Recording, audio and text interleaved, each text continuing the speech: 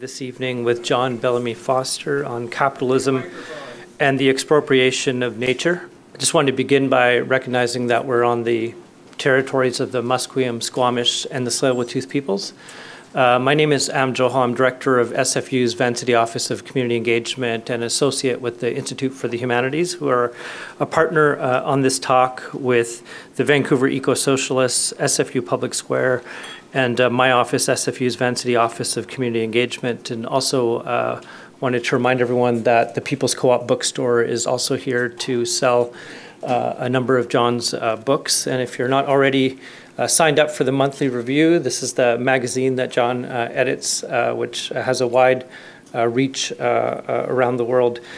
John was doing a seminar this afternoon, which many of you, a number of you were at. On Istvan Mazaris that went on from 2 o'clock to 4 o'clock today. And John will be doing a number of other public events in the city while he's here. He's based in Oregon and so close by, but wonderful to have him up here. And when I was working on my own dissertation, I had a chance to read a couple of John's books, which was really helpful in terms of looking at the relationship between Marxism and ecology. John is the editor of Monthly Review and professor of sociology at the University of Oregon. He's written widely on political economy and established a reputation as a major environmental sociologist. He's the author of Marx's Ecology, Materialism, and Nature in 2000, The Great Financial Crisis, Causes and Consequences with Fred Magdoff in 2009, The Ecological Rift, Capitalism's War on the Earth with Brett Clark and Richard York in 2010, The Theory of Monopoly Capitalism, an elaboration of Marxian political economy, new edition in 2014, among many others. So please join me in welcoming John Bellamy Foster.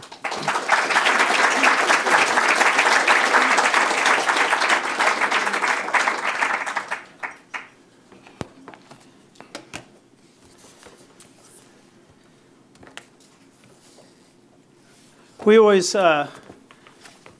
think of British Columbia as part of the Northwest, which seems sort of odd because the Northwest refers to the Northwest of the United States, but in Oregon and in Washington State, where I grew up, we feel much closer to British Columbia and what it's represented historically and its relation to the environment than we do to Texas or, to tell you the truth, even California. So I'm really glad to be here. My paper is, well, this is Monthly Review, just so it's color-coded magazine. If you want to subscribe, you easily can. And I'm editor. This is the March issue on the expropriation of nature, which relates to some of the things I'm going to be talking about today, but this is a further development of the argument. My talk today is called Capitalism and the Expropriation of Nature, the Strategic Discourse of Ecosocialism.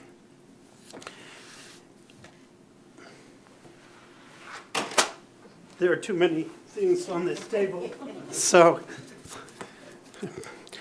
the Raoul Peck's recent feature film, The Young Karl Marx, commemorating the 200th birthday of Marx, opens with a scene of poor peasant proletarians, men and women, young and old, gathering dead, fallen wood in the forest, when suddenly they are attacked by mounted police with clubs, who chase them down and brutally knock some senseless while rounding up others. The film then switches to a scene of the young Karl Marx, then 22, writing in the Cologne offices of the Rheinische Zeitung, where he was editor, on the subject of the debates on the law on the theft of wood. Marx wrote 5 installments of an article on this subject from October 25th to November 3rd, 1842. It was this series of articles, more than any other, that brought the Prussian censors down on Marx and the newspaper and its talented young editors and writers, and which was ultimately to raise the ire of the industrialists who had funded the paper. In the film, we see Marx and his associates debating over the course that had led them to defy both the Prussian state and their own liberal industrial paymasters, placing the enterprise in jeopardy over the cause of the theft of wood. As Marx later explained in his famous 1859 preface to the Contribution to Political Economy, it was this attempt to address the expropriation of the customary forest rights of the poor that first drove him to the systematic study of political economy. The closing down of the Rheinische Zeitung early in 1843 propelled Marx and his wife Jenny from Cologne to Paris. So this is how Peck's film starts out. I'm sure that some of the viewers were very surprised. And yet, this is really where Marx starts his analysis. This is where he enters political economy, struggling over the issue of forest rights, over the theft of dead wood. The criminalization of the customary rights of the poor to fallen wood in the forest was a major issue in Germany at the time.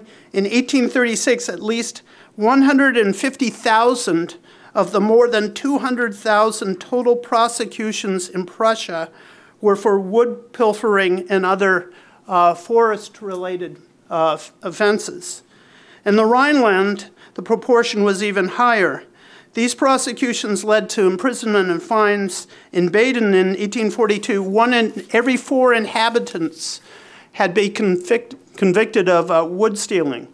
Central to Marx's argument was the application of the notion that the category of theft was being applied where it not ought to be applied. Not only the gathering of dead wood, but the gathering of dead leaves, the picking of berries by children, a customary right, were declared to be theft and subject to imprisonment.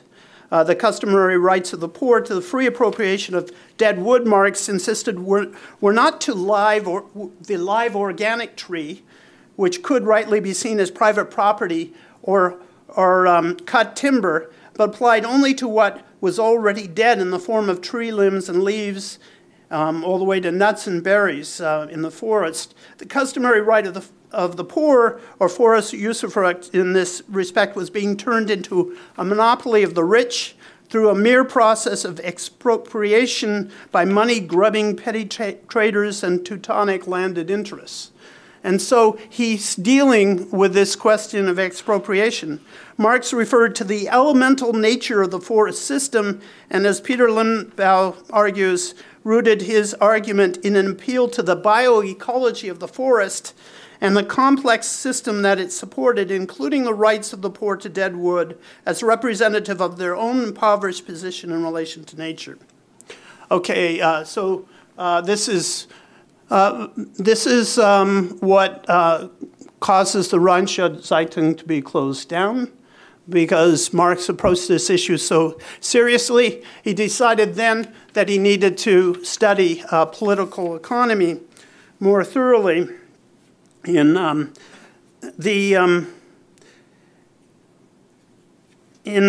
months that follow, he travels with Jenny to Paris. In Peck's young Karl Marx, the assault of the forest police on the poor is a recurring nightmare in which Marx sees himself as running alongside the peasant proletarians or landless rural workers, giving force to his critique of both expropriation and exploitation under capitalism.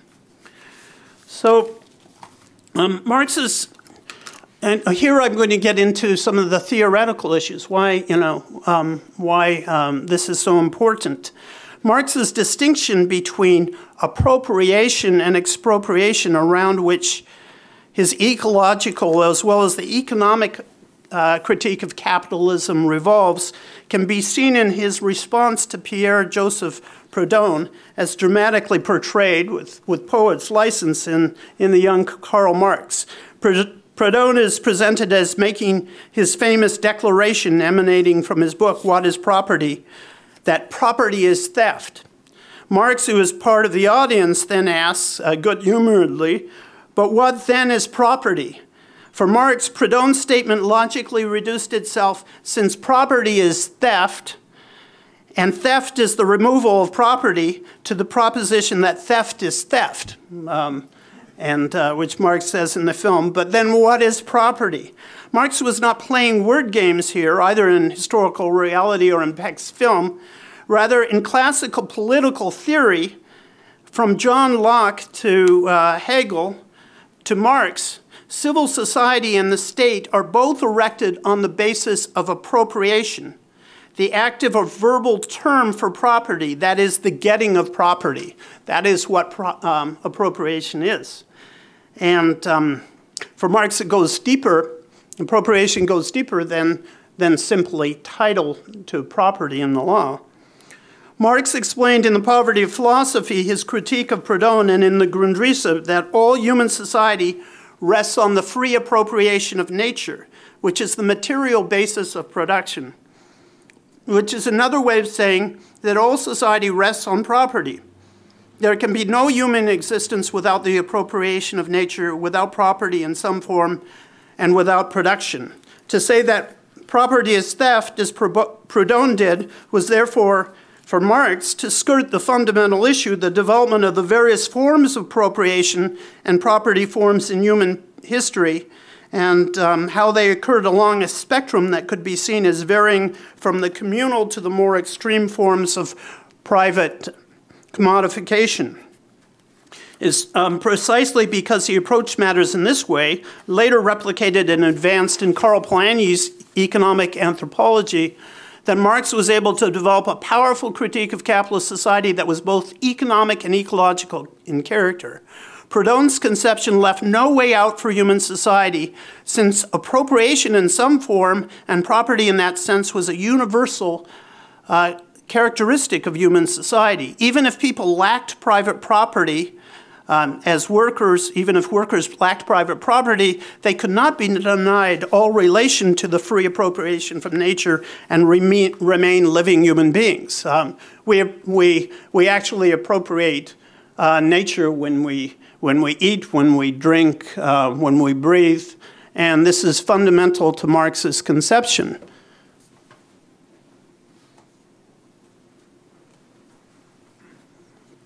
To understand this, why this is important, and this is a little theoretical, but I hope it makes sense to you. If you look at Hegel's philosophy, Hegel basically identified alienation with objectification. That was possible in Hegel's idealist philosophy because the goal is to bring together the subject and object, and it's really, for Hegel, a relation within thought.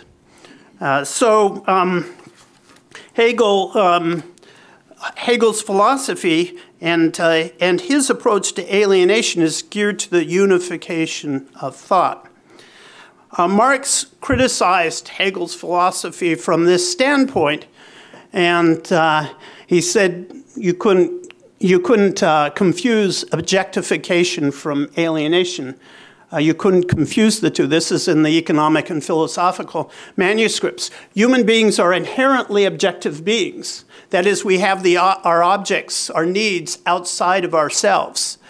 We have to draw on nature in the sense of natural processes in order to live. We're sensuous beings, and we depend on our interaction with nature.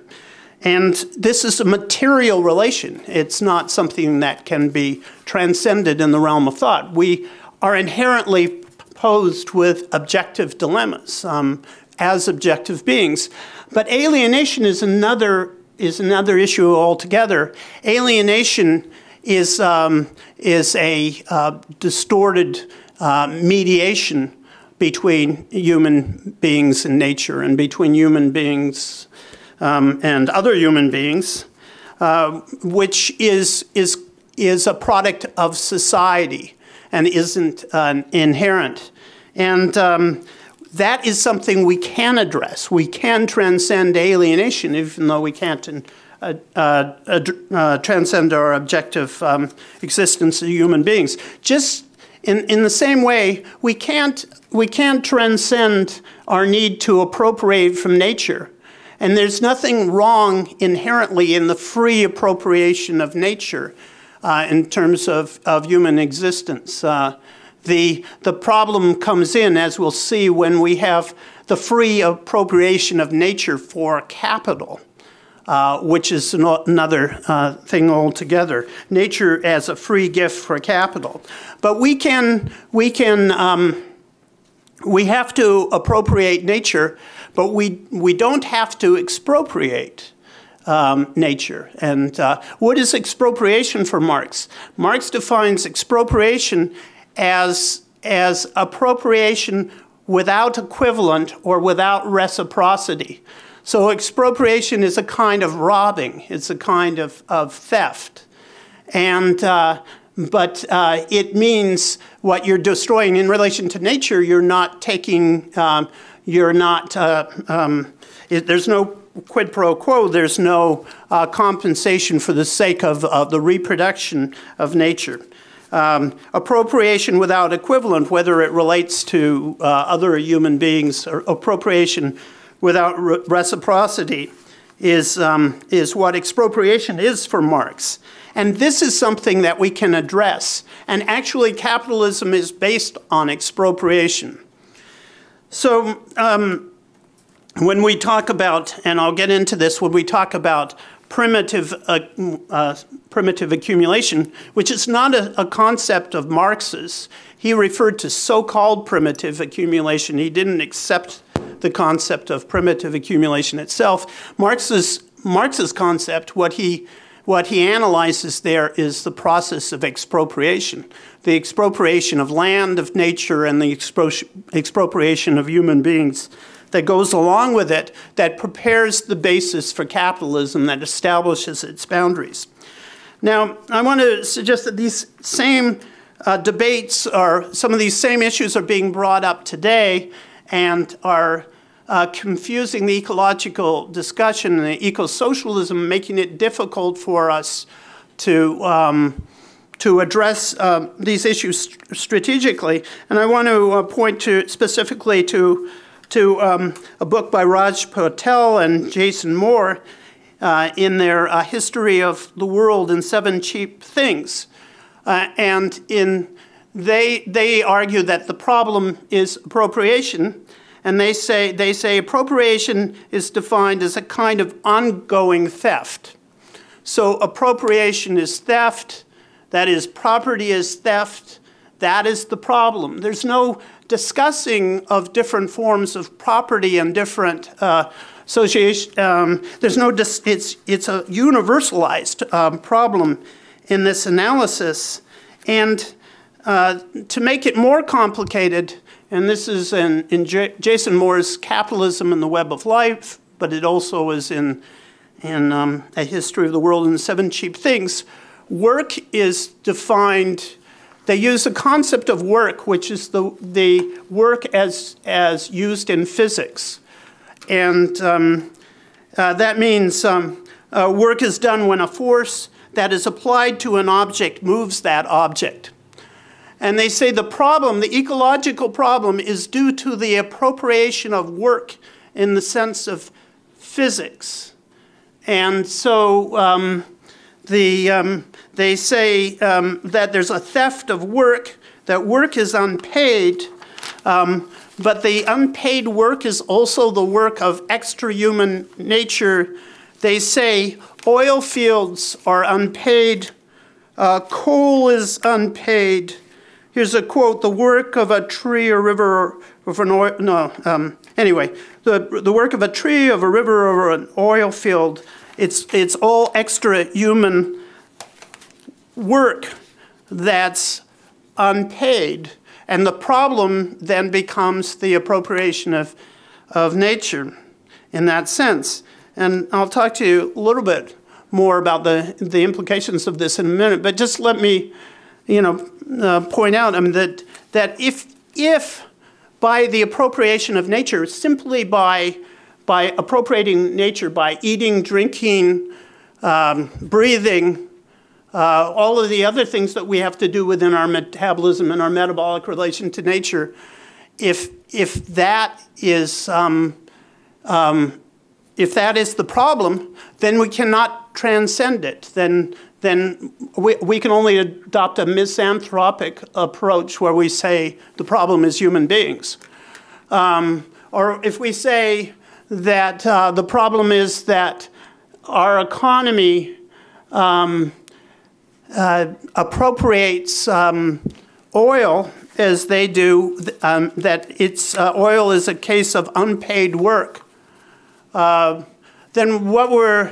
the analysis is that the problem is that somehow oil, which is a product of ancient sunshine, is a product of millions of years of development, that isn't paid for, and that the work in terms of physics that oil does is not paid for. That's unpaid work is the problem.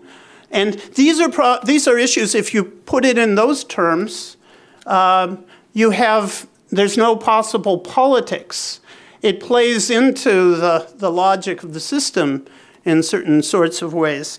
But it's very important then to keep this separate from expropriation. Expropriation means theft. It means, and there are a lot of different forms of theft, but expropriation is to take from nature or from human beings or without equivalent and without reciprocity, and that's something altogether different. Now, it's important to understand just how significant the concept of appropriation is in political theory. If you read like C.B. McPherson's The Political Theory of Possessive Individualism, he has a very detailed discussion in there of Locke's political theory of appropriation. And you could read Hegel's philosophy of right, which starts with appropriation, and they're very clear that they try to actually that bourgeois society, civil society, and the state are based on appropriation in the sense of property, and appropriation in the sense of taking from nature. Locke also justifies expropriation, like the expropriation of the lands of Native Americans, in the sense that they're not, he says that they have not applied production, they haven't applied labor to the land and transformed the land. So they don't have the rights of appropriation, and they can be expropriated. But these distinctions are fundamental to the very understanding of bourgeois political economy, to the understanding of our whole political economic system down to the present day. And I think that what Marx was developing in many ways in this respect was a dialectic of expropriation and exploitation. Because as you probably know if you've studied Marx's Capital at all, or maybe you've gotten this some of it from his other writings, or you might even have figured it out by watching Raoul Peck's new film, that you can't exploit people in production. You can't exploit labor until you remove the labor from the means of production, which means expropriating the land, which means expropriating nature in a very fundamental way. And Marx argues in the economic and philosophical manuscripts that the workers are actually forced to live and breathe polluted air. and eat contaminated food and drink contaminated water. So he says that even their water and their air and their food is to some extent expropriated from them. But this is fundamental to creating the proletarian condition, creating the conditions for exploitation. And most often we look at this in terms of Marx's discussion of primitive, accumulation in capital. Although if you look closely at that section in Capital, it's called so-called primitive accumulation because Marx doesn't accept the term primitive accumulation. He has three major discussions of this other than his early writings, and that's in the Grundrisse. He discusses in his early writings, he discusses it especially in the Grundrisse, in his treatment of the dissolution of feudalism and the development of capitalism, and in the so-called primitive accumulation part of Capital. And it's not, primitive accumulation is for Marx expropriation. Primitive accumulation was the term of Adam Smith, not Marx. And it wasn't primitive because Marx says, he says in that section of Capital that it continues to occur in his day. And he gives examples, both in Scotland and in India and elsewhere. It continues in the developed capitalism. And it's also, you could say it's primary. Primitive is actually a mistranslation. The original term was previous or primary in English, and it was then when Marx wrote in German, they translated back into English as primitive, but it was, they translated back a term that was originally from English incorrectly. At any rate, it wasn't simply a matter of the past in Marx's argument, despite what people think, and they haven't looked that closely, but it isn't accumulation. Because when you seize people's land, or you seize the commons, which they might not have formal property to, but you are seizing property in Marx's terms. Property is not simply bourgeois private property, and it isn't determined by that kind of title, even just as with indigenous peoples it wasn't. It's still property. It's the product of appropriation from nature.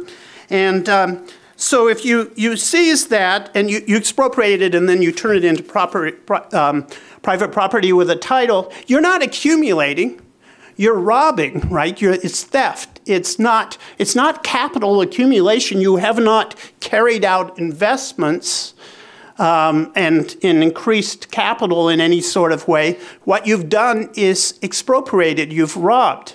Now, this is especially important to us now, not just because of environmentalism, but because neoliberalism in this particular age of capitalism, the age of dissolution of capitalism, I would argue, we have moved back towards expropriation as a predominant problem. There's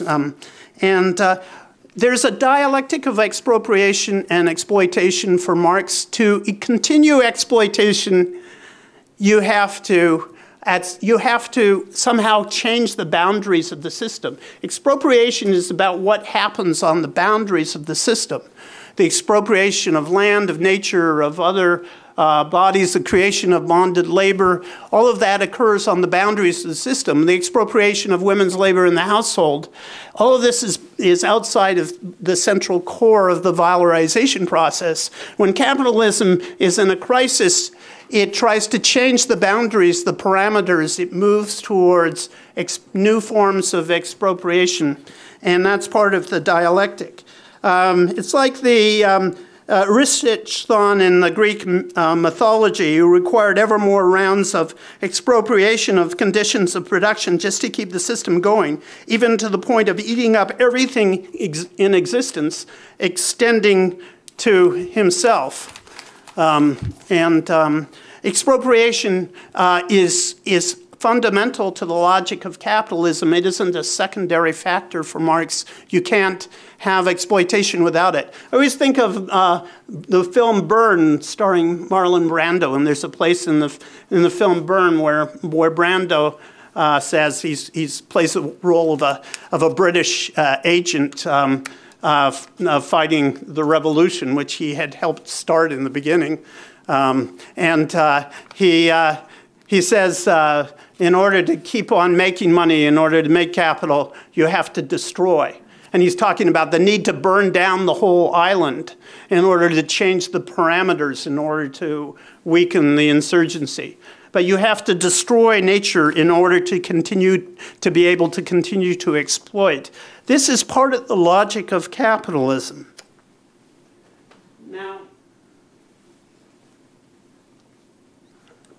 Now, there's problems that arise here that have to do with Marx's value theory, and so I'm going to get a little technical again, although you might think I was already being technical, so you may sort of wonder, well, when's he going to get to the point? But there are problems of value theory. There's, ecosocialism has really taken off, and for reasons that have to do with, I guess there's two factors. One is the global ecological crisis, which is the main factor, and the effect that it's having on human beings. But also, there's a great, revival of Marxist theory, and this is one of the ways in which people have come to understand Marx at a deeper level, and ecosocialism is developing in order to deal with a lot of the contradictions of the existing ecological movement, the green movement, which is unable to deal with the complexity of the problem and lacks a real strategic outlook, and certainly lacks a revolutionary outlook. But ecosocialism, as it grows naturally, like every time there's a mushrooming of ideas, there's also conflicts that arise. And one of the developments that's occurring is a kind of attacks among principally academics, but a lot of people who are writing on the left about ecosocialism are attacking the notion of the labor theory of value. And they say, well, nature creates value too, and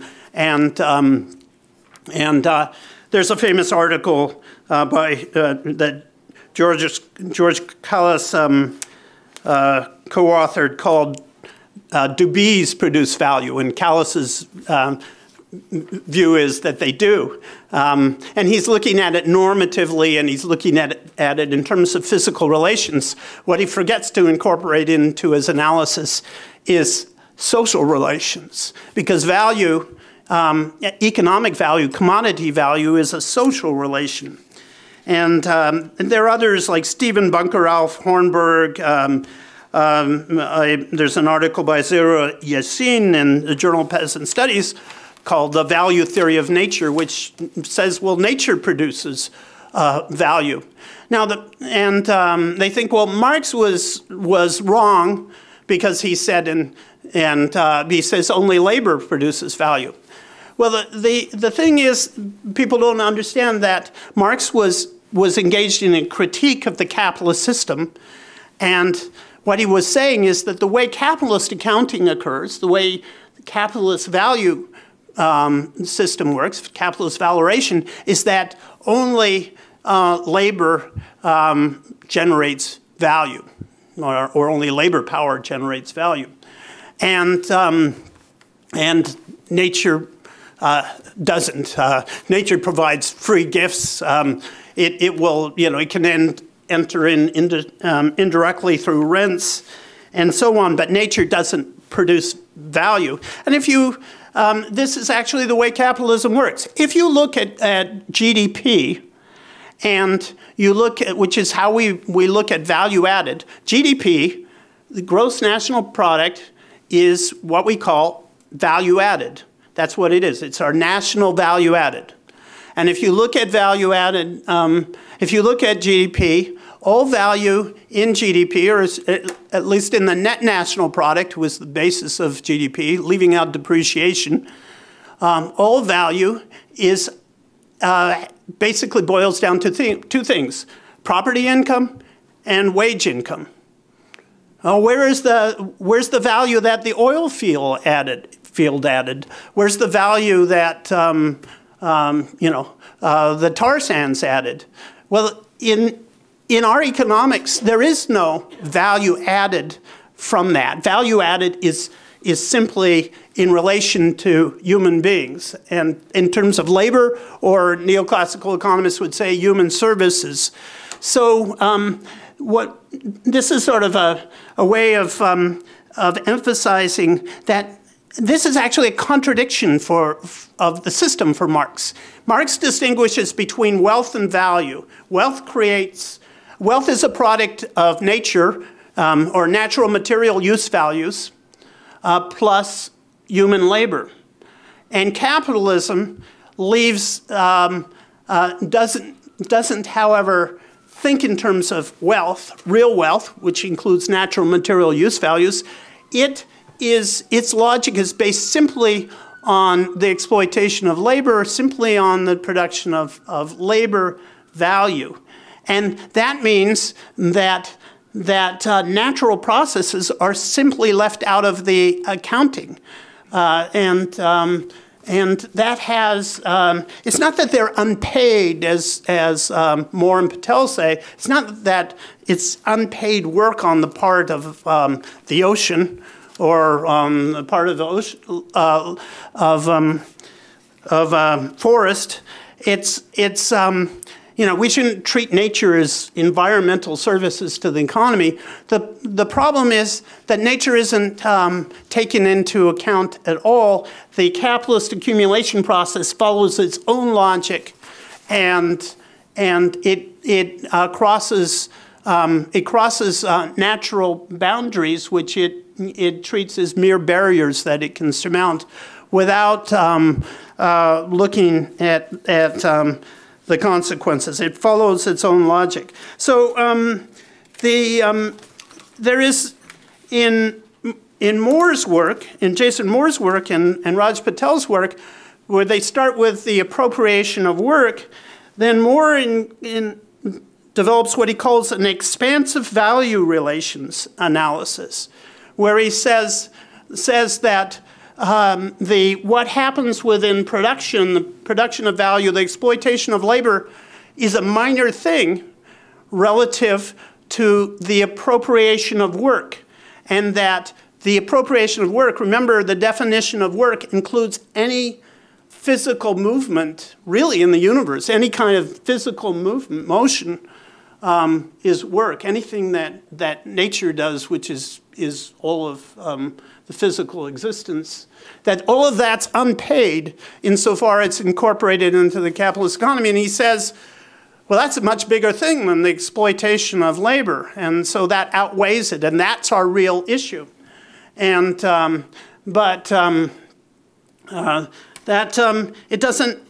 doesn't take us very far to say that, let's say the work that a beaver does in building a dam is unpaid work, right? It doesn't help us understand really how we interact with nature, and it doesn't help us if we look at oil fields as or coal fields or tar sands as unpaid work on the part of nature. But he says this is an expansive value analysis, so in this, even though value comes from labor power, we really have to kind of expand it, and there's this kind of extra quasi-value that's associated with the appropriation of work. Well, but how do you make an analysis out of that? What they do is Moore comes up with what he calls 4 cheaps. He says that in Capitalism and the Web of Life, he says there are 4 cheaps. He says the 4 cheaps are labor, energy, food, and raw materials. And he says what capitalism does is keep those four things cheap and doesn't really pay for them properly. It's all this unpaid work of not only labor, but you know, associated with food, energy, and natural resources. And labor is put on the same plane, on the same level as food and energy and natural resources. So, you know, there's no value theory there. It's all on the same plane. And so our problem is that we're not somehow this is unpaid work. And then in History of the World in 7 Cheap Things, they extend it to 7 cheaps. And so our problem is that there are 7 cheap things. There's nature, labor, care work, lives, and then energy, food, and raw materials. I think I got them all. And the problem is that they're all unpaid. And then there's this notion that extra human nature is somehow, its work is appropriated in an, you know, like the work of women in the household, which is, you know, which is appropriated in the analysis. And it ends up being unpaid work, which it is, in the same sense that it's put as parallel to the unpaid work of you know, take your pick, anything whatsoever in the natural world. The problem then becomes things are no longer cheap, things are expensive, and so the ecological surplus is going down, abundance is going down, and capitalism needs to make all these things cheap again. But there's something else going on here, and it's really important because the framework is based on also in Moore, it's based on what he calls a critique of dualism. And he has his various framework notions like capitalism, the web of life, the oikos, the world ecology. They all mean basically, they're all ways of not using the word nature. Because you can't use the word nature because then you would be a dualist because there would be both society and nature. You can talk about society and nature as bundled together, but you can't talk about nature as separate from society in any way. And the consequences of this is this kind of monism or social monism is that our whole problem of the ecological world, and this is people are arguing like this in ecosocialism, is that our problem is that things are getting expensive. They're no longer cheap. The 7 cheaps are not so cheap anymore, and that creates problems for capitalism. It creates economic crises for capitalism, and that creates ecological crises for capitalism. But everything is seen through an economic world market model, and there is nothing outside of that. Then that becomes a problem because there is no ecological crisis in its own right. Now, this is very different than how Marx developed his argument with the metabolic rift. Basically, as you all know, Marx has theories of economic crisis, right? There's the falling rate of profit theory, there's profit squeeze theory, realization crisis theory, various forms of overaccumulation. These are crises in the economic logic of capitalism.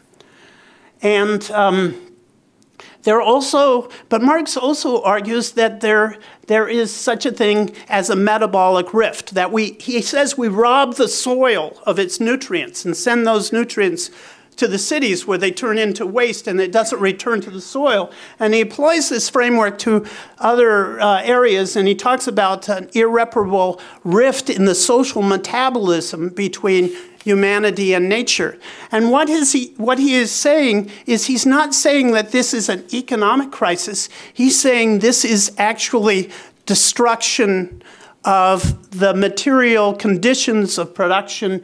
It's the destruction of nature as, not total destruction of nature, but destruction of nature as as a basis of human life and habitation. And this is a different kind of crisis. It occurs to a large extent outside of the calculus of the market. And that's why it's such a severe problem that capitalism, if, you know, there was a BP, British Petroleum in Australia, released a report, well, they wrote a report and the left got hold of it a few weeks ago. And they said, if we have an oil spill, no problem, we can profit off of that too. They said there's no downside. Whether the oil is sold or whether there's the oil spill, we will profit both ways. Now, this is a logic that's a totally economic logic, right?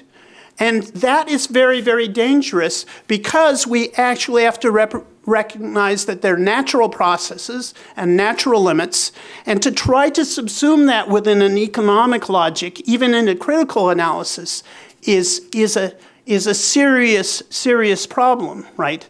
And we have to think about in terms of the expropriation of the earth.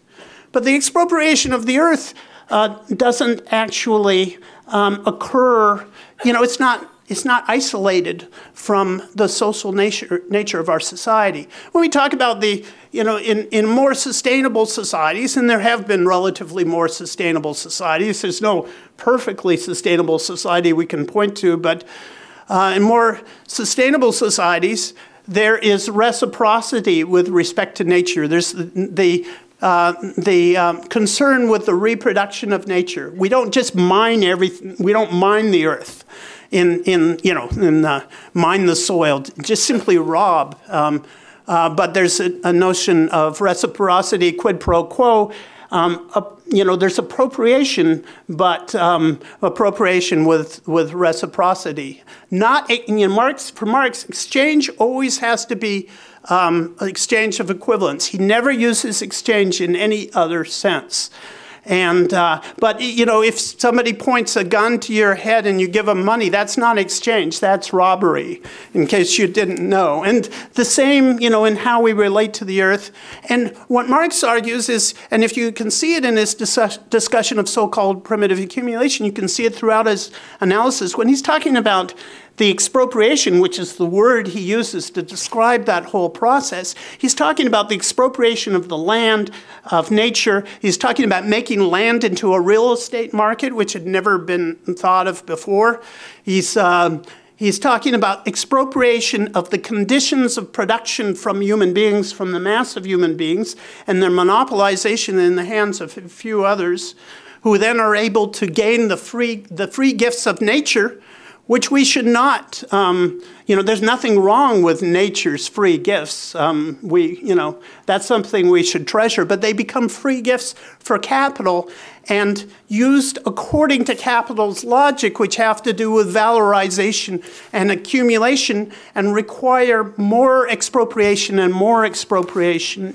But when you're expropriating land and nature, you're also expropriating people, right?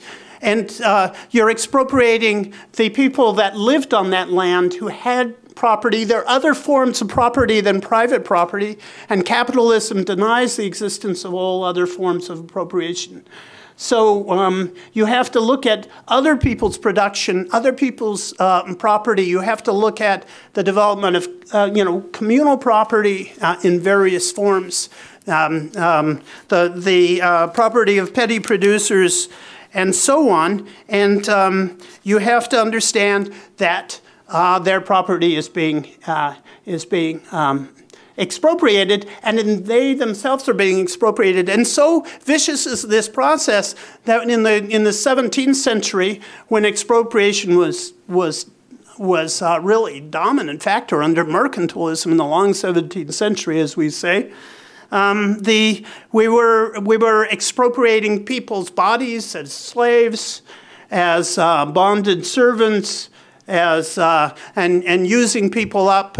We were committing genocide, which is the most extreme form of expropriation of human beings. And this was part and parcel of the expropriation of the land. They went together. When in England they were robbing the soil of its nutrients, and and it was ending up, it was waste in the cities. They had to get nutrients back into the soil. So they went to the islands off of Peru to get guano, to loads of bird droppings from mass quantities from Peru to fertilize the soil in England. They went to the catacombs of Europe and the Napoleonic battlefields, and they dug up the bones and they used them to fertilize the soil in England. And to get they didn't dig the guano. To dig the guano, they had to, well, the slave trade had been eliminated as far as Britain was concerned. So the British had to set up another slave trade, which they called the coolie trade, which was their term for Asian indentured servants.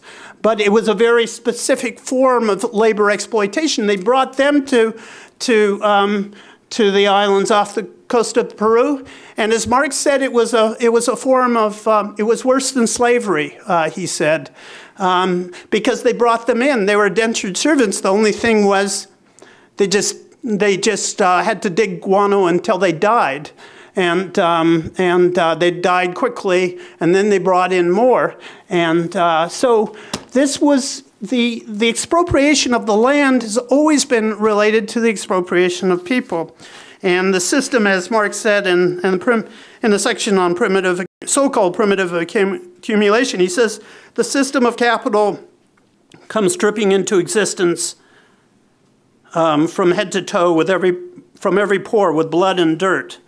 But now we're seeing these issues again. Capitalism is in crisis. There's economic stagnation. There's very little growth in the core of the system and in the world economy as a whole. And there's an ecological crisis, but the dominant approach to these problems is expropriation. And let me give you another concept on this. In the 17th century, I'm sorry, in the 18th century, 10 years around 1766, Sir James Stewart wrote his great work on economics, which was so important for Marx and Hegel, in fact. And Stewart was, remarkable. He recognized that value came from labor to some extent. It wasn't fully developed, but he also talked about something else. He said, there's not only profit from exploitation, but he talked about profit upon expropriation. Well, profit upon alienation, which Marx also called profit upon expropriation. What it meant was that in the mercantilist era, and Marx also quoted Benjamin Franklin on this, in the mercantilist era, profits were mainly made by various forms of theft and swindling. That basically you can't create value by in the system as a whole by buying cheap and selling dear, but you can, certainly it's a way of individual, like merchant capital can make profits, and essentially somewhere along the line somebody has been expropriated. The whole system at that point in the mercantilist era, with the extension of trade, the basic way of making profit was through expropriation, whether in commerce or in expropriation of the land. It's only when there's the proletarianization that they're able to create really systematically they're able to create the system of exploitation and profit upon production. And, but this profit upon expropriation is very important. For example, Costas Lapavitsas, in trying to understand the financialization of the system, is saying, look, it's really a system of profit upon expropriation. But what we're seeing all around, and this is what neoliberalism is about, is, and to a large extent, is expropriation. We're seeing massive expropriation from the population, from populations everywhere, and all kind of financial flows that are subject to expropriation in one form or another. Financial flows amongst the population. We're seeing this on a global level through the global labor arbitrage, and there's ways of seizing. There are new ways of expropriating people's property, and there's a sense now. This is really a neoliberalism that's tied to financialization, but there's these new forms of expropriation, and in terms of the ecology, there's land grabs in Africa, where countries are basically expropriating the land of countries, even continents, and for their own use, and not for the use of the inhabitants. And this is part of the crisis and dissolution of the system in this period. It's related to the ecological crisis. It makes the ecological crisis worse. If economic growth doesn't occur, if we've got stagnation, they find new ways to expropriate energy and resources to try to speed up growth.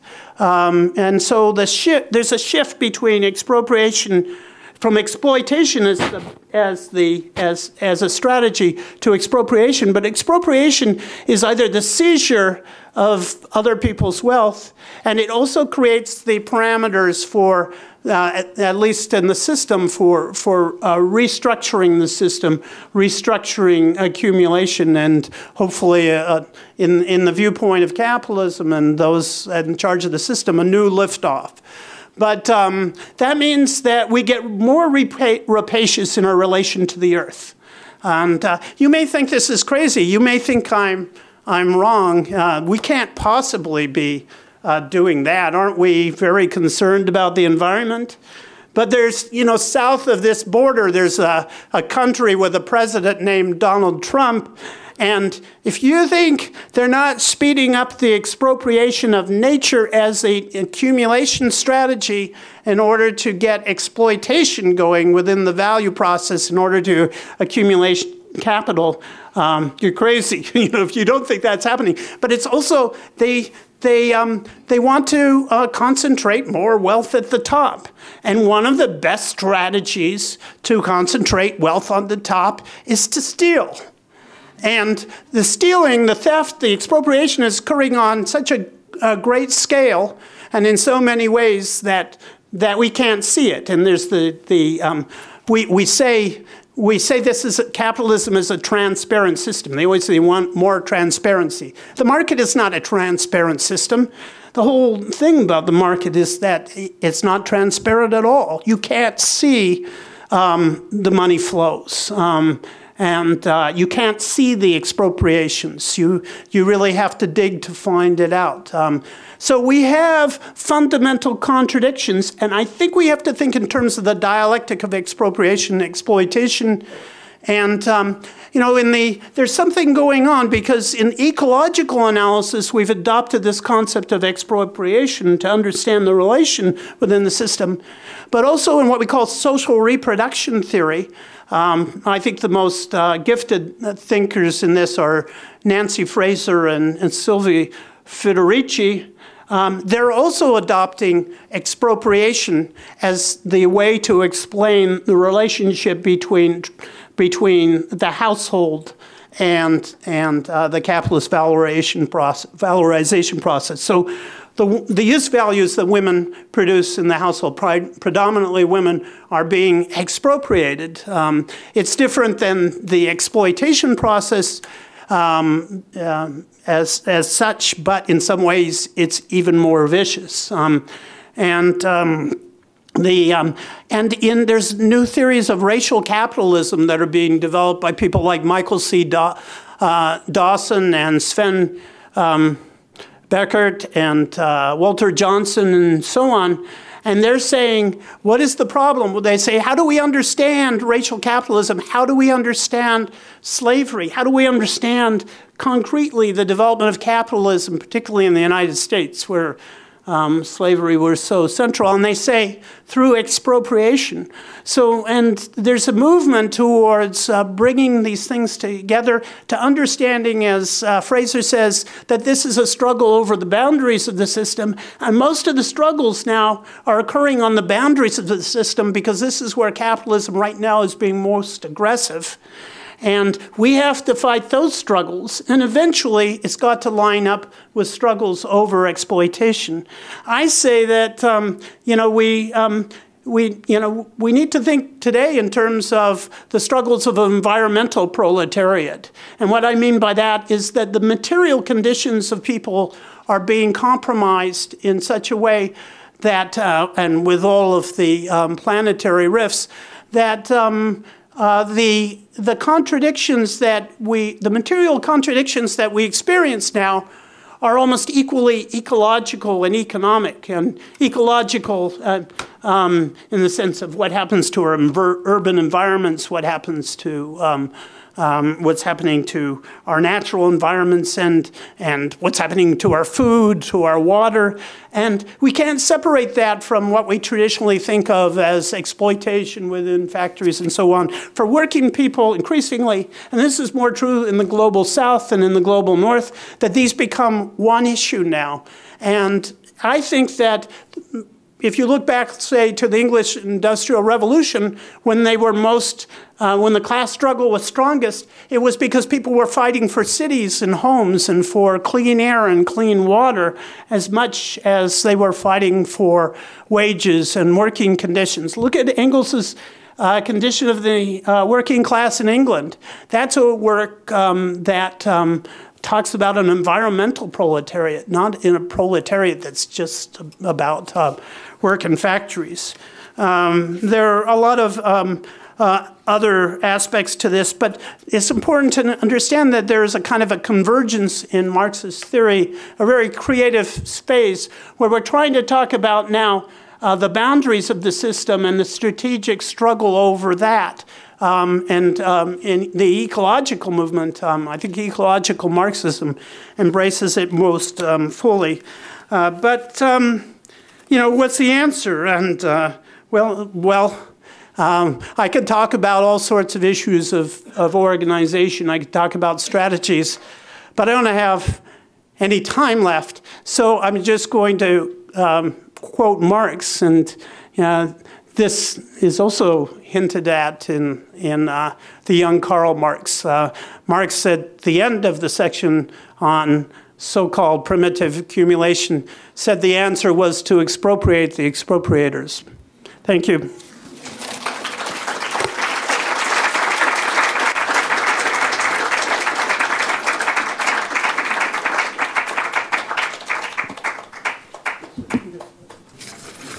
You mentioned a lot about reciprocity. What would that look like? How would that be enforced? The opening scenes of young Karl Marx. That time sort of paralleled the rise of scientific forestry, no? Where people were trying to recuperate deforested land and, in some sense, underneath the capitalist logic, trying to recuperate lost forests. It's a perverted reciprocity, but what would be a more sustainable, ecologically sustainable, and also, yeah. I'll take a few questions. Yeah, okay, I'll get one here, and we'll take another one there, and we'll come back to you. Go ahead. Yeah, you already answered one of my questions, which I had, which was why Michael Yates was so furious at Jason Moore. But the other question that I have is a issue that Paul Burkett raises in a couple of places very briefly. he talks about really looking at labor power as a common pool resource. This ties in very closely with Peter Leinbach. He's talking about the commons being a commoning, like a collective labor process, and not just a piece of land that is collectively labored. And I'm wondering if you have any thoughts on this notion that to go back to appropriation rather than expropriation, we really need to think of labor power as a common pool resource rather than an individualizing one. We'll take that one right there. Sure. Yeah. Thanks. I just wanted to ask very quickly, you used the phrase natural limits when you're talking about the oil spills and how it's profitable either way. And I was hoping you could comment a little more about what you mean about natural limits, as opposed to economic limits or economic crisis.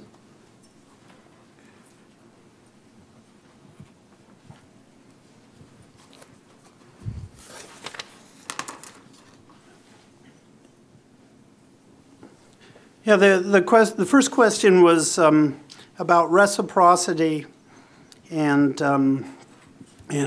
scientific forestry, and whether it was possible to recuperate lost forests. Marx argued in Capital in Volume 2 that all the attempts to restore forests, all the attempts at what we would now call sustainable forestry under capitalism failed, inherently failed, because of the time factor,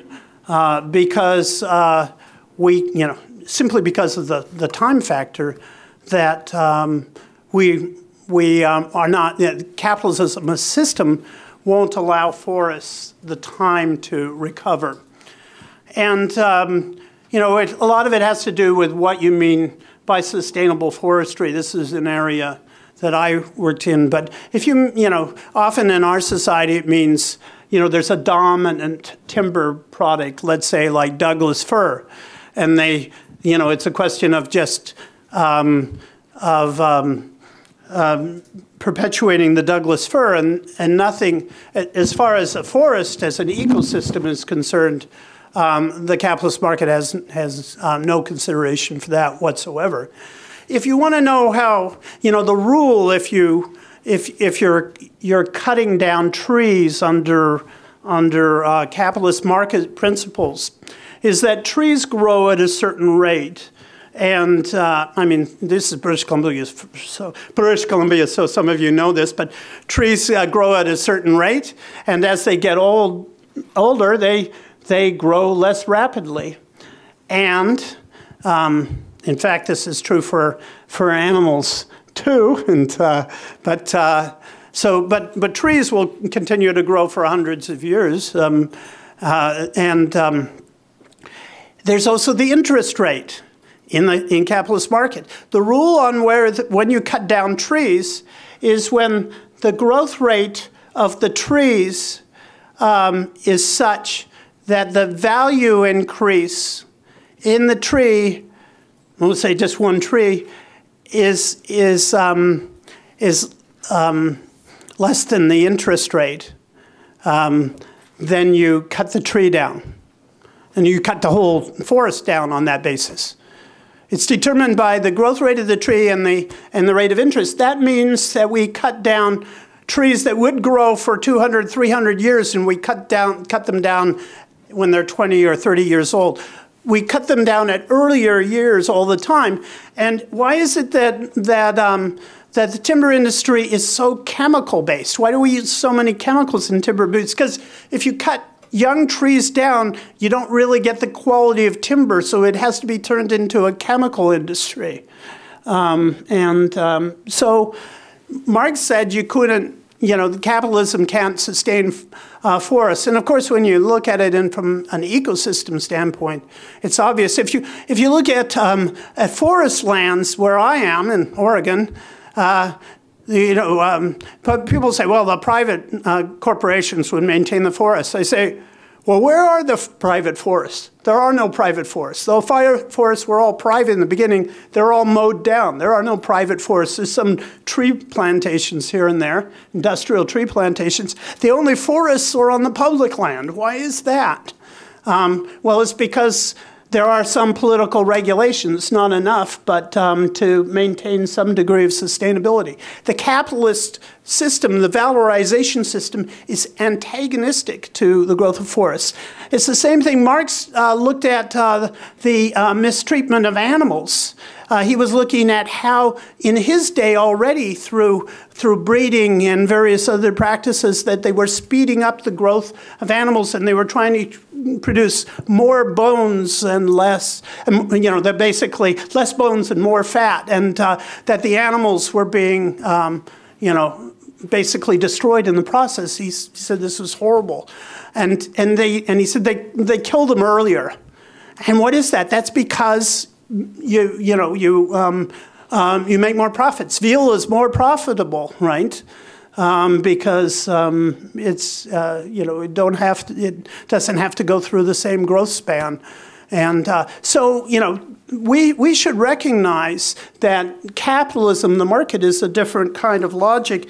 It's better to have some kind of sustainable forestry, obviously, but we should recognize that it's sustainable forestry has always depended on public intervention, and the private market has always been disastrous in terms of that. In terms of Paul Burkett and the labor power as a common pool resource, the commons as a collective labor process. I wouldn't have probably used the word common pool resource, but yeah, I think that's correct. One of the things I thought about in my conclusion to this that I didn't mention is, environmental problems have been often from the dominant ideological model. They've often been blamed on the tragedy of the commons, and Gerhard Hardin introduced this, and this notion that if you have a commons, then everybody will try and take as much as they can, and the commons will be destroyed. The problem with that is that historically commons have been communally managed as collective resources and involving collective labor, and what he's assuming is a commons without any communal management. That is. Brett Clark and Stefano Longo, or I should say Stefano Longo, Rebecca Clausen, and Brett Clark have written a wonderful book. It's about the oceans, but it has a wider application called The Tragedy of the Commodity, Tragedy of the Commodity. And it says, it reverses things. It says, it isn't the tragedy of the commons that we have to worry about. It's the tragedy of making things into commodities. That's so disastrous in terms of management of, what Marx called, Marx said, defined socialism as the associated producers rationally regulating the metabolism between human beings and nature in such a way as to decrease our use of energy and to maximize our human powers, by which he meant our qualitative development. And he defined socialism in that way. He said that we have to be concerned with the chain of human generations. We have to maintain the earth, he said, for successive human generations. That's it was the most radical definition of sustainability ever developed. And that is crucial for socialism. That's defining of socialism because the labor process is itself the metabolism between human beings and nature. And we have to understand, in order to deal with the labor process, we have to have substantive equality, but we also have to have sustainability in terms of sustainability means intergenerational equality. In terms of natural limits, I use natural limits, and yeah, there are natural limits. Unfortunately, my body has natural limits, and in a certain number of years, not too far off, it's going to go kaput. You know, the natural limits of my body will have been exceeded. But, you know, species die, resources are limited. The Earth system, the climate has certain limits. We know this now. In geography, it's very popular in a lot of, and on the left, to say that there are no natural limits. There's actually no nature. But Marx, at least, was very clear. He says that we have eternal natural processes that we have to be concerned with. We don't actually produce. It's popular to talk about the production of nature, particularly in geography, but we don't actually produce nature. We only, as Marx says, we can't produce it. We can only change the form, and that's really important.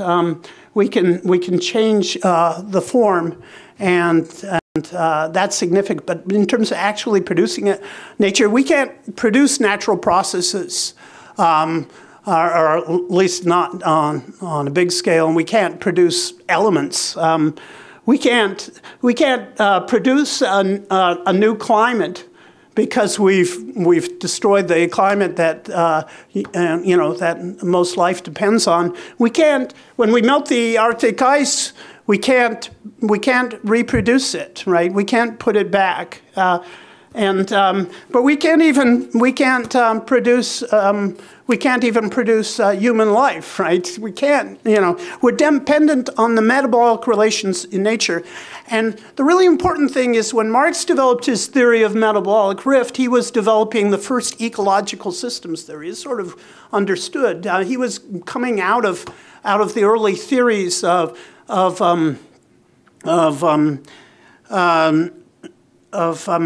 cellular analysis of metabolism, and then the application of this to plants and animals. His friend Daniels introduced him to the science of it, and he introduced the concept of social metabolism and the universal metabolism of nature. And he also talked about this rift in the metabolism. And this was an ecological systems theory. And all science, all ecosystem science, earth system sciences followed the same basic structure of analysis as Marx did. We have to understand that there are ecological systems. And these ecological systems are not created by capitalism, but we can disrupt them. We can destroy them insofar as they are a basis for human life and other species and our inhabitation on the earth. So there are limits. There are natural limits, and we're seeing them. Like when they say there's going to be more plastic in the ocean soon than there is life in the ocean. Or if they say, we're actually destroying the plankton in the ocean, we are crossing natural limits, and those natural processes are dealt with in science.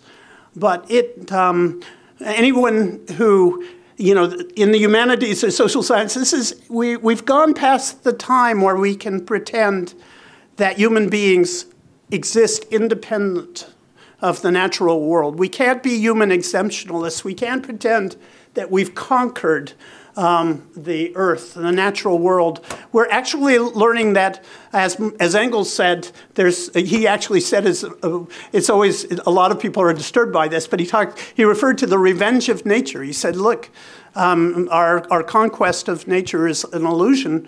We find all of these unforeseen consequences. And we actually are faced with bigger catastrophes. The possibility, science tells us, of bigger catastrophes than human beings have ever faced. Not since the ice ages has the extinction of the species actually come up as an issue. So we have natural limits. We need to deal with them. And we actually have to have an aesthetic approach to nature. We have to I believe we have to actually We have to have a sensuous connection to nature. We have to recognize our own connection. We have to understand that we're not a life apart. And I think that that's part of being a human being too. If we remove ourselves too much from that, it's crazy. One other point on this, David Harvey says, well, New York City is an ecosystem. And I say, well, you know, you could say that from a certain standpoint. He says it's an ecosystem like any other because since we are part of nature and we created it, it's an ecosystem. I say, well, if you use that logic, then you could say a hydrogen bomb is natural. It's just as natural as anything else. And I think you have to recognize that they're alienated mediations, that maybe New York City, I'm not down on New York City or anything, but it does expropriate a lot from the rest of the planet, and we have to recognize that and think about it and look at the alienated mediations, see if we can do something about these contradictions.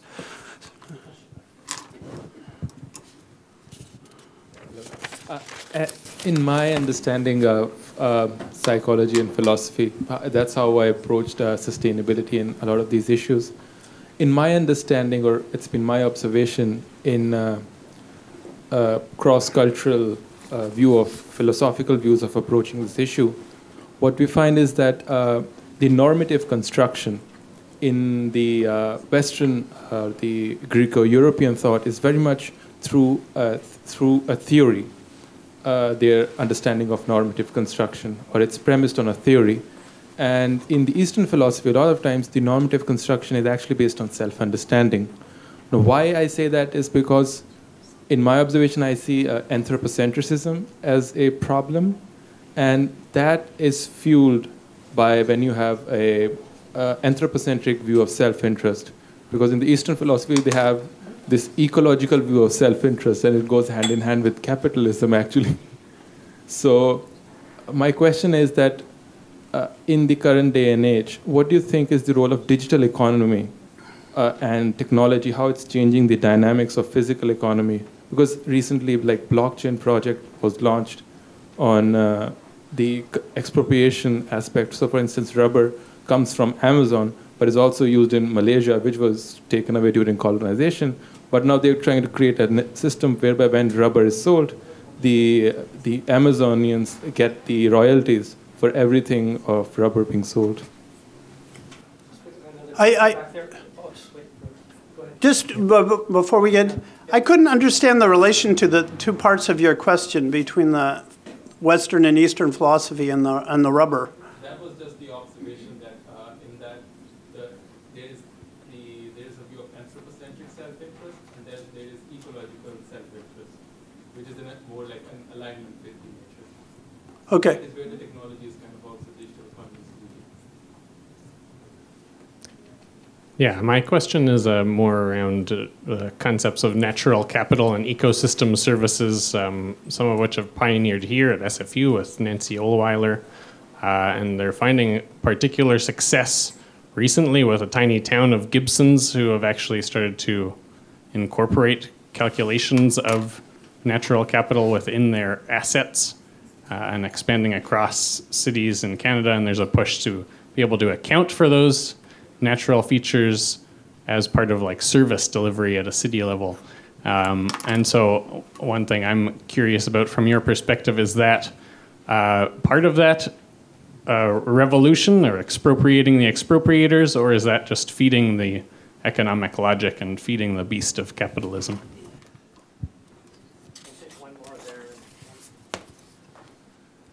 Hi, my name is Gene. I'm with the Vancouver Ecosocialists. I just wanted to shift a little bit in the focus here. Like, my favorite part of Marxist theory that I learned in a lecture hall, not quite like this, about 50 years ago, had to do with the thesis on Feuerbach point about the fact that all philosophy up until Marx's time had been preoccupied with interpreting reality, and as he said, the point, however, is to change it. And another thing that goes along with that, I believe, is Michael Leibowitz in the room somewhere writes often about when people are involved in doing the work of changing it, it not only changes the reality, but it changes them. So on the basis of those two understandings, I would like to invite everybody in the room to join us on Burnaby Mountain and all of the other sites that we're going to be having battles at over the next little while to shut down Kinder Morgan, the Kinder Morgan pipeline, tank farm, and supertanker expansion, which is definitely going to be helping to hurry the exhaustion of and the breaching of all of the planetary limits that the professor has talked about.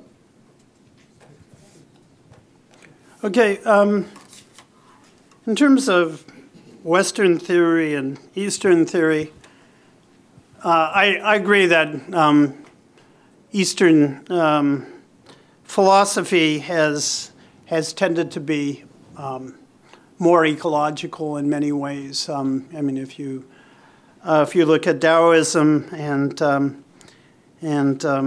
yeah, there is a more holistic approach to things, and Western philosophy tends to be more anthropocentric, mechanistic, and so on.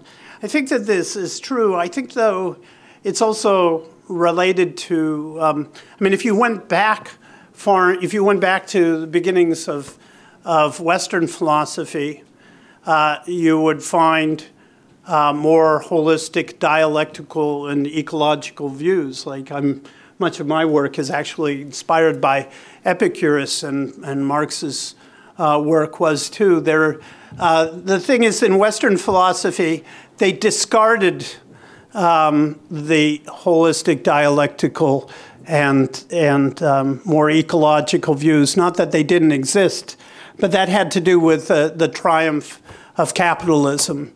And they discarded more materialist views, and they eliminated materialism from philosophy. It exists still in science, or realism, but in philosophy it has a bad name. And but it wasn't always that so. And so this is partly a product of bourgeois society, capitalist development itself. And but I do think there is a difference, and I think that we have a lot to learn from Eastern philosophy in this respect.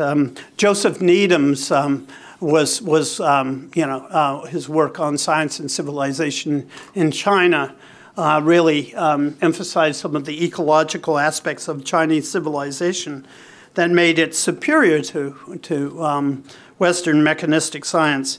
In terms of natural capital, yeah, I don't like the concept of natural capital.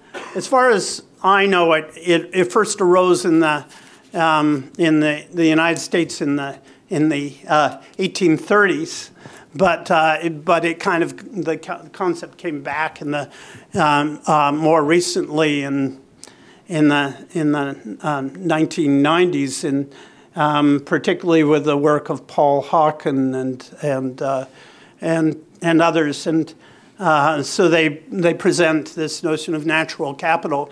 I think one of the reasons in our society, we have capital, right? That's what the rich go after, and then we have human capital, and we're all supposed to have our own human capital. In fact, we're simply.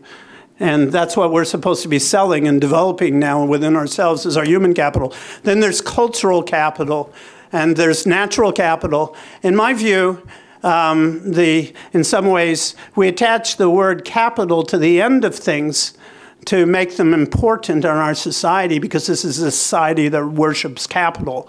But what's the significance of it? The notion of natural capital became big in the United States when Paul Hawken wrote his piece for Mother Jones on natural capital.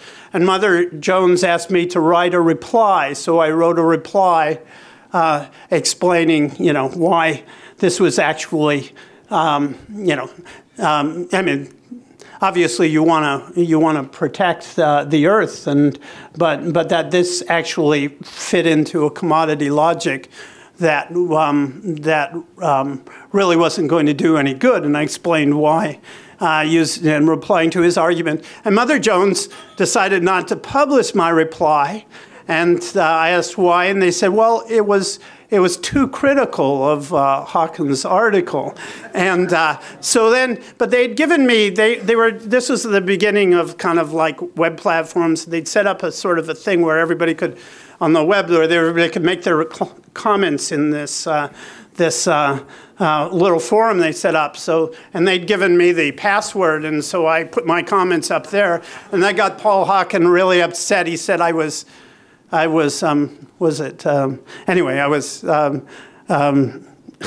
being too critical of him. I forget what word he used. And I said, well, didn't you say these things in the article? And he said, oh, well, they stuck that into the article. The editors stuck it in. I said, well, you got to, if you don't believe it, then you have to say. And he says, no, I'm not going to say that. And then he went to write a whole book on the same thing. And but the thing is that with natural capital, it may be a good strategy in a limited way for a particular community to say, oh, well, these are environmental services we have to protect. Like Marilyn Waring argued in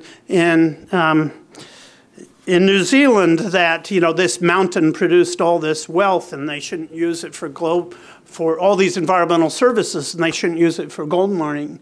So it's using the logic of the capitalist market against itself. And that can work in a limited way as a strategy. But it's not really what we want to do. We want to actually question such a system itself. And you know, if you put Paul Hawken argued, if you put price tags on things in nature, then the capitalist market will protect the things, will protect nature. And I said, well, did putting price tags on forests help us preserve forests? The truth is, the way the capitalist system works, it will destroy things because there's a price tag on it, like a forest.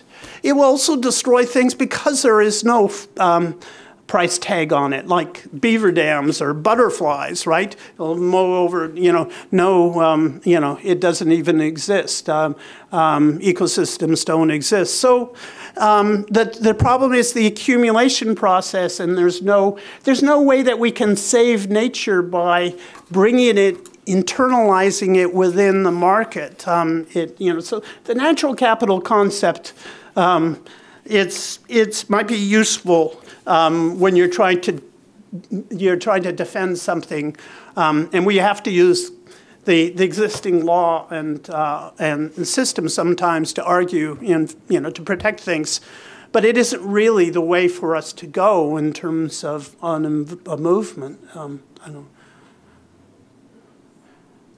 You could say, well, I need to protect my human capital. Somebody has exposed me to toxic waste, and so they've hurt my human capital, so I need to get $1 million. And I wouldn't object if anybody did that, but I don't really think people are human capital. I think they're human beings.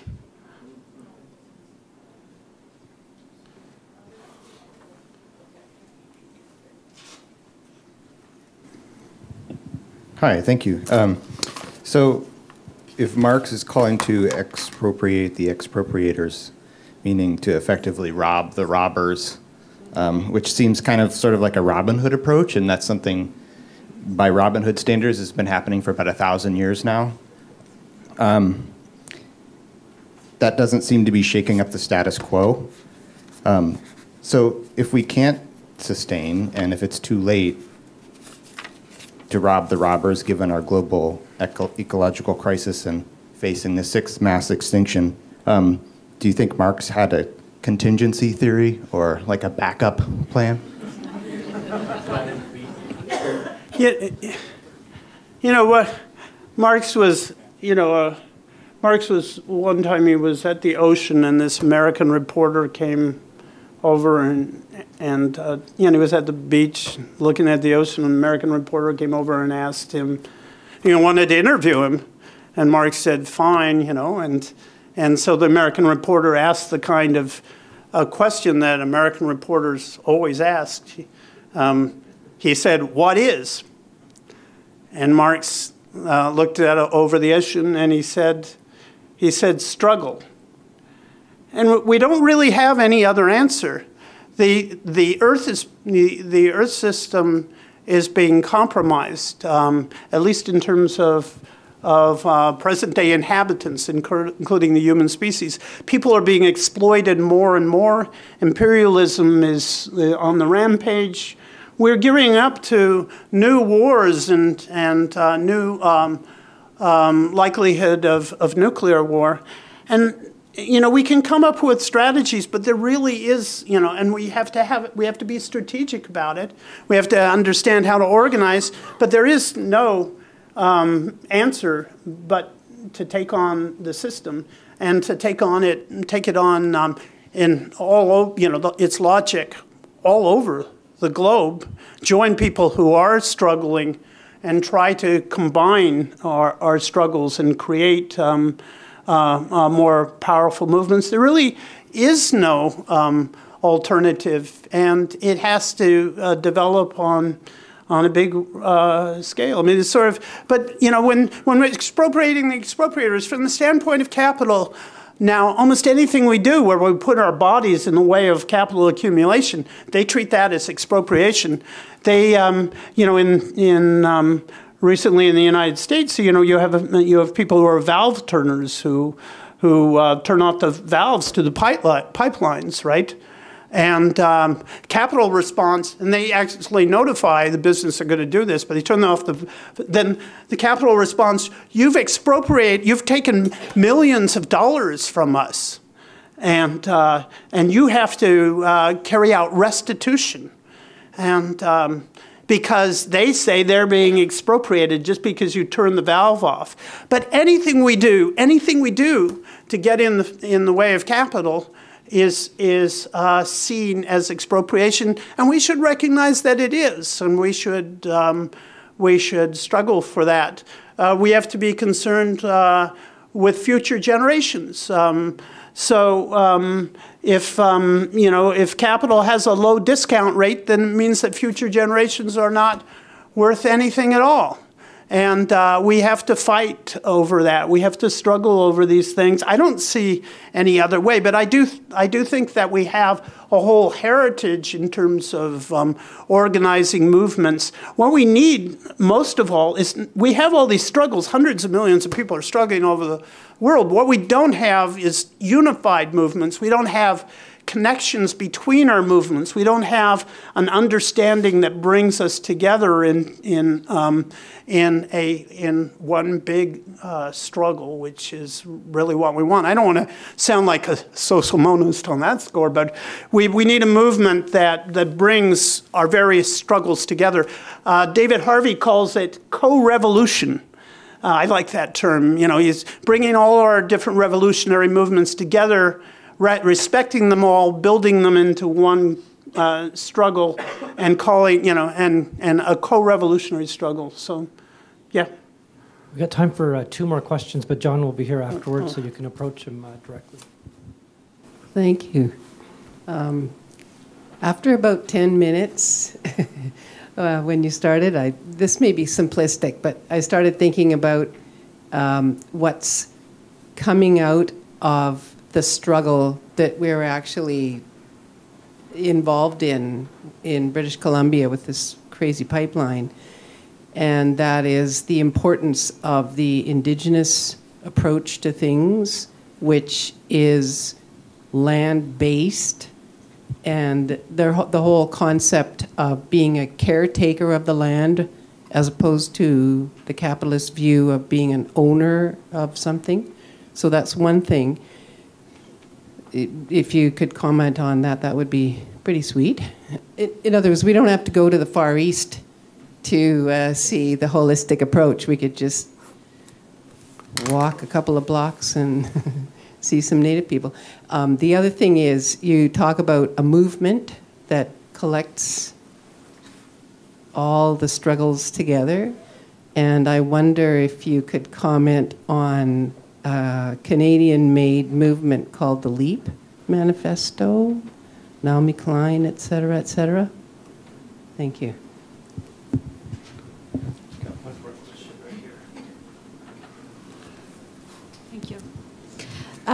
Just actually, I think the last part that you mentioned, that we have to create the connection between all of the revolutionary movement around the world.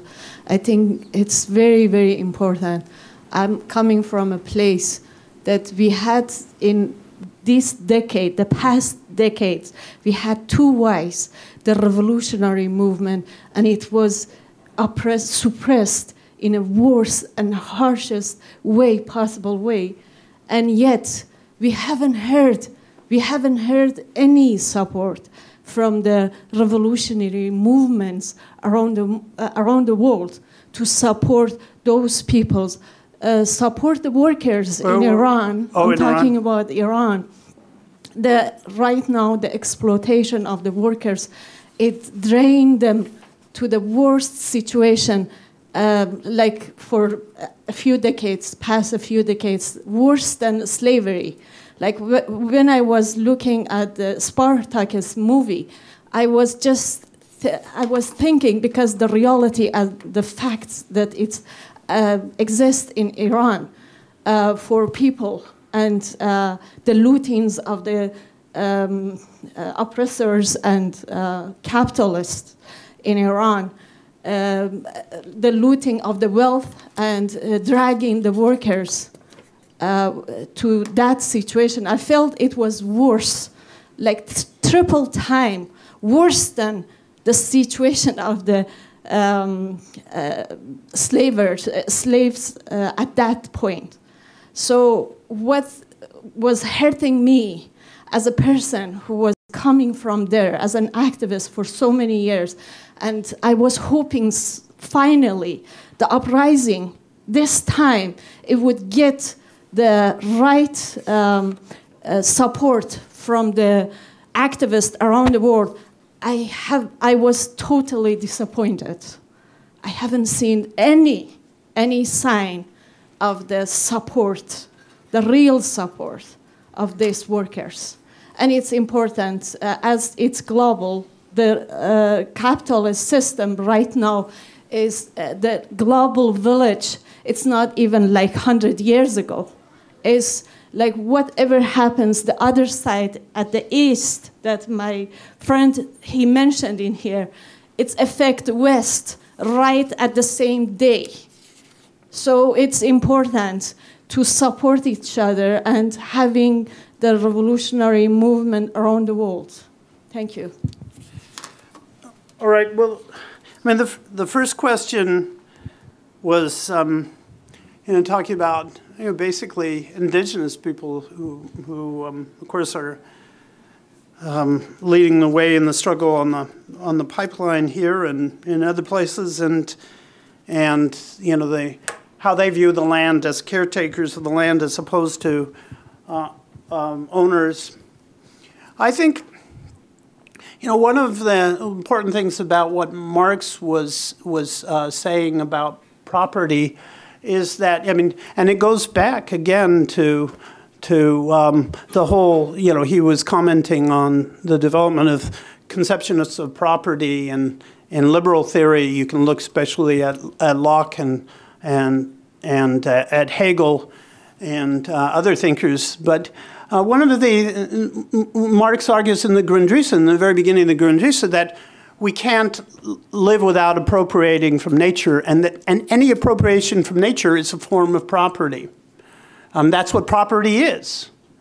The actual legal title to property and the specific way in which property is viewed in our society is a specific form which we tend to think is the only form of property, and then and then we get into a trap. We have to understand that there are other ways of appropriating from nature. There are other ways of carrying out production, other ways of having property relations. Indigenous people had property. Locke, for example, argued they didn't, and you could just expropriate it, and which they did. He also was a slave owner, right? He also owned shares in the Royal African Slave Company, and wrote the first constitution establishing slavery in the United States. But we have to understand that indigenous people have property, right? And that all people have property. There's just different forms of property. We have to understand that. Marx spent a lot of time exploring that, the different possibilities. We need more communal and more sustainable forms of property. We need other relations to the earth where we relate to the earth as caretakers, as was said. And this is very important. In Marx's Capital, in the section, the part on so-called primitive accumulation, he talks about the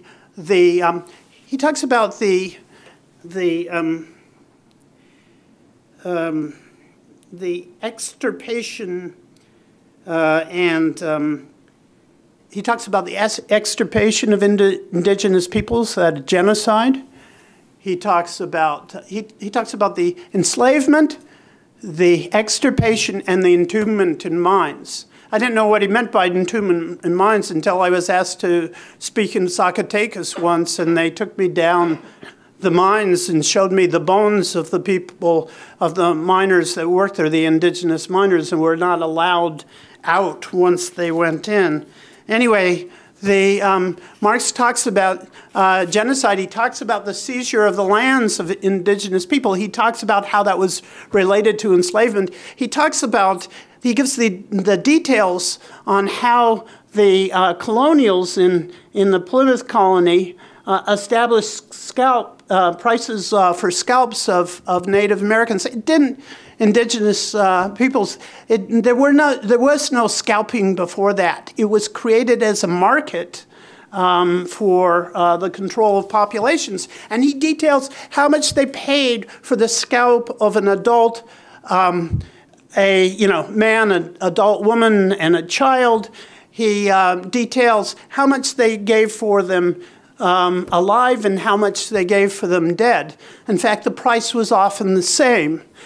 He talks about how the British then paid for scalps of the colonials, paid the Indians for scalping the colonials in the war. In the Revolutionary War. But he talks about enslavement and seizure of land of indigenous peoples. This is really significant. This is what capitalism is based on. But these people had property in the earth. They had property. They were creative. They had a relation to the earth. Our system denied that. It said there's only one form. And even in our heads now, when we think of property, we all think of private property in a very specific form, and we haven't understood that this is part of living in a different relation to the earth. We have to have property. We have to establish what that is. On the last question, on the latest revolutionary upheaval in Iran and why people are not connecting with that. I think it is very even for the left, and I'm editor of Month Review, and we're struggling with this. I mean, there's a complicated problem because there's U.S. imperialism, and so we spend a lot of time opposing U.S. imperialism, like U.S. imperialism towards the Iranian government. Our position is we don't support that government. That government is oppressive, but we do oppose U.S. imperialism. So we're trying to deal with both, and so it's a complicated thing. How do you? In this last upheaval, one of the people who was arrested was Qaboos Said Amami, who was one of the leading environmental figures in Iran. He was, especially in terms of wildlife. He was involved in trying to protect the cheetah. They arrested him, claimed that he was a spy. He was actually also a Canadian citizen as well as an Iranian citizen. They said he was a spy. They tortured him, and they killed him. And he was a very gentle human being. He was a student of mine. I was on his dissertation committee, and I can tell you he wasn't a spy, and that he was a great fighter for ecological rights. You know, this is a terrible, horrible act. And I and others, you know, wrote letters on this to different places, American Sociological Association, the U.S. government, which is like you know, spitting into the wind. I mean, we wrote to the Canadian government, which didn't really respond either. We tried to deal with this terrible oppression, and you know, he was rounded up, and in response to this latest, you know, to the latest struggles, and you know, I don't know what to do, but we tried to deal with it. The problem is one of the problems is it's so caught up now in this struggle over the Middle East and the Persian Gulf and Central Asia. We have to fight imperialism, and we also have to fight sub-imperialism, the oppression within. Sorry, yeah. One point I have to mention, because that's the mistake. That's the whole mistake. What? This government was appointed by the imperialists. The revolution absolutely had nothing, absolutely nothing with this religious state capitalism, that they took power and they suppressed the revolution. Yeah. At that time. Yeah, I agree with you. I agree with you, and it has to be opposed. Kavus wrote a dissertation on the Islamic Revolution, you know, when I was chair of his dissertation. We talked about, you know, what was likely to happen, and I agree with you.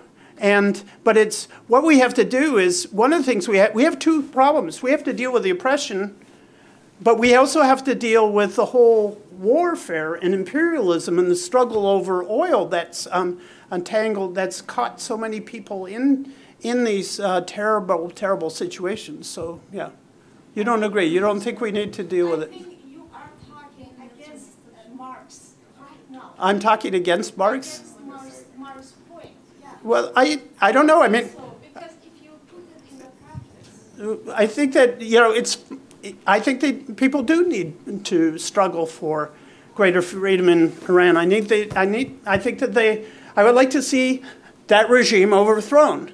But I'd also, but we have to understand that what happened, the whole problem, we also have to put in the whole context of U.S. imperialism and the Middle East, in which, I mean, the United States is now gearing for war with Iran. And I think I'm concerned about that too. So, you know, and that's of concern to the Iranian people, and that was of concern to Kavus, my friend who died. So I think it's, you know, there are a number of dimensions to it, and we have to deal with them all, yeah. And it is very difficult. We have to keep it clear. You can't be, some people will say, well, because the Iranian state is in conflict with U.S. imperialism, that you're going to be on the side of the Iranian state. You can't do that. But you have to oppose, you actually have to oppose both, you know, you have to oppose both the regime and U.S. imperialism in this region. And it is a very difficult problem for us, and we can only do it by making all the connections We could easily be going on for another hour. John will be here signing books, but thank you so much to John.